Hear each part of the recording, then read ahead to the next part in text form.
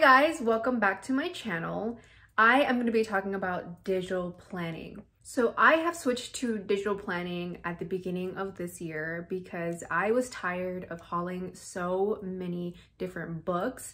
And also, if I was out and about and I needed to jot something down, or if I needed to look at my schedule or need to remember something, my planner would always be at home. So I switched to a digital planner that I have on my iPad, and now I do everything digital. I can access it on my phone. I can even access it on my watch. I have all Apple products, and I'll be going over what products I use. And at the end, I'll be sharing a very important tool that I use with digital planning. So I'm gonna go over what I use. I use my iPad. This is the 7th generation iPad. Actually, I think it's the 6th. Hold on, let me look.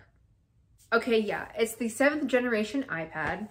And this is my iPad case.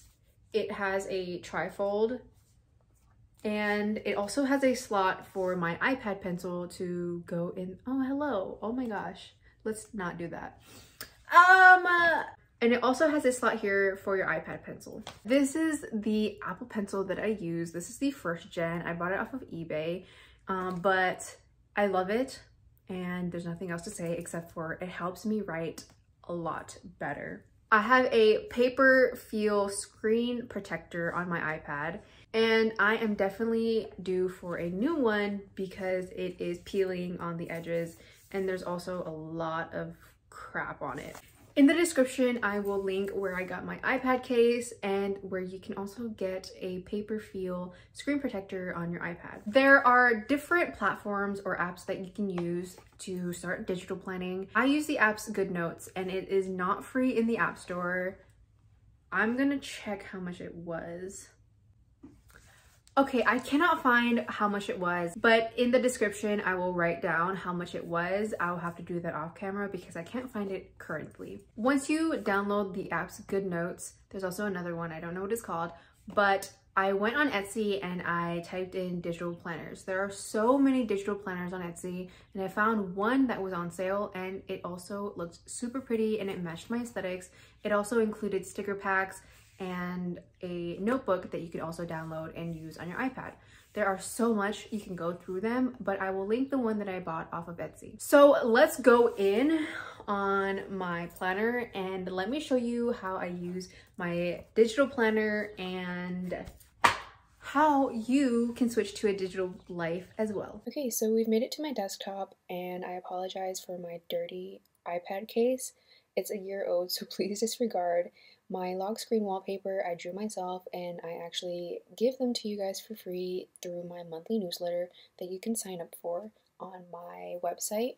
And I can link my website down below where you can sign up for that newsletter. I use the app's Goodnotes, and it's free in the App Store, and this is what the home screen looks like. The first one is my digital planner that I bought off of Etsy, and this is the week of February 20th through the 26th. You can zoom in with your 2 fingers. You can choose whether you want your digital planner to start on a Monday or if you want it to start on a Sunday. I chose it to start on Sunday, and you can also choose all sorts of icons that you can have your digital planner to include.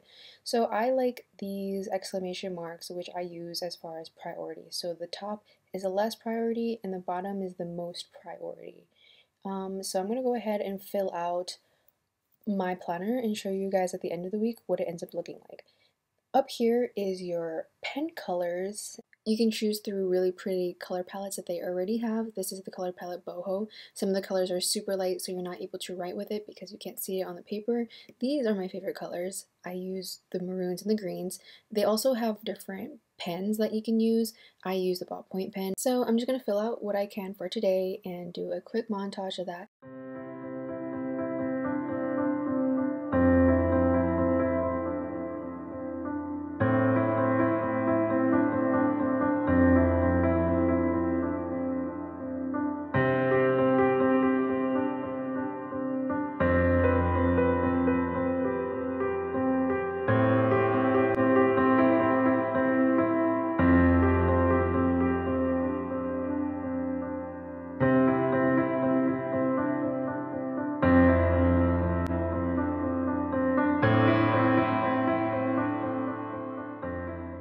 Okay, so this is all that I can fill out for this Sunday. As the week goes on, I'll continue writing in more things, and at the end of the week, I'll do a weekly recap of how I filled out every single box on my planner. So we've made it to the end of the week, and this is what my planner ended up looking like. At the end of the day, I top adjusted all of my tasks so that you can read it from the top down.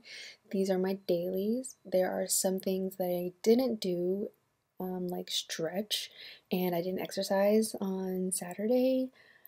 So yeah, those are things I definitely need to work on for the following week.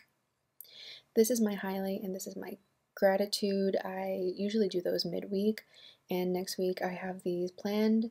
I also did my fasting, so I put that in the notes. And in my focus boxes, I wrote about President's Day and my credit card due date. Since it's Saturday, I'm gonna continue the cycle and start planning out next week.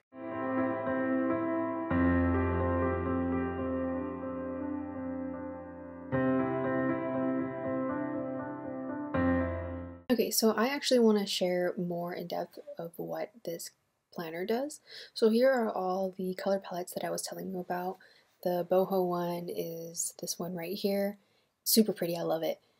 They also have annual overviews, so different forms, a year in review for last year, 30 questions to reflect on for the past year, bucket list, 20 questions to reflect on, manifestations, life evaluations, and so much other cute and fun forms. And I say fun because it's always fun tracking your life. For instance, in January, I filled out the 30-day questions to reflect on. These are some blank pages. And here is an annual calendar of all the months. And every single month is divided into days, and they have different calendars for the month. Every month has its own calendar. Every month has its own daily, monthly calendar, and a whole bunch of other ways that you can organize your life. These are like notebooks, so these are like headers or sections to each section that you want, and you can name them. They also have templates. Super cool. I actually like these ones, and I just found out about this when I made this video, but these are like templates to reflect on different parts of your life. These are workout trackers, intermittent fasting, monthly steps, challenges, running, hydration, a workout log to keep track of different types of workouts. And then this one is super cool. I just found out about this one. This is like photos, so if you're a photographer or if you just want to document your life on a daily, on a weekly, or on a monthly, similar to like a photo collage. At the top there are different tabs. The first tab shows you all the pages in the planner. There's almost 600 pages and more, and you can also bookmark your favorite ones or the ones that you are currently on. So I bookmarked the current week. There is a word search, so you can search any typed words, and it has to be typed, it can't be written. This is how you bookmark them. And there's also a share button. Within the sticker book, there are different icons, labels, widgets, sticker notes, and washi tapes. And then in the notebook, I write all my content ideas. So those are the three. The last one is the download book, but those are the 3 downloads that you get off of her Etsy listing. I'll link it down below. If you guys want any in-depth videos in specific sections or specific ways on how I use it, please let me know in the comments below. I promised you guys that I would show you guys a big important tool that I use in my digital planning. Anti-blue light glasses. This changes everything. Not only is it cute, they come in different colors. I will also link this on Amazon. These glasses block out harmful white light that emits from your devices and protects your eyes from getting worse. I'm constantly on my iPad, and this helps my eyes a lot. Some days when I forget to wear this, or if I forget, or if I'm out and about and I'm on my phone, my eyes will literally hurt so much to the point where my eyes are tearing up and I'm crying. It's that bad. Another thing that you can do if you don't want to buy glasses, or if you already have glasses, I'm sure you can find, oh my gosh, they're touching my lashes, girl. I'm sure you can find something, I don't know, because I know people wear glasses, and so you couldn't necessarily just put other glasses on it. But one thing that also helps when I'm out in public is to put your devices on night mode. Let me show you. if you go to your settings bar, or I'm not sure what this is called, but you can hard tap your brightness level and it'll pop up with dark mode or night shift. And I always have night shift on, and you can even put it on a timer when it will turn off and turn back on. But if it's not on, I always make sure that it's on. Always on all of my devices, this is true. So those are 2 hacks when you're digital planning, not only digital planning, but in your whole entire life. Being in this generation nowadays with a lot of technology, it's important to protect your eyes with glasses and to also make sure that your devices are always on night mode.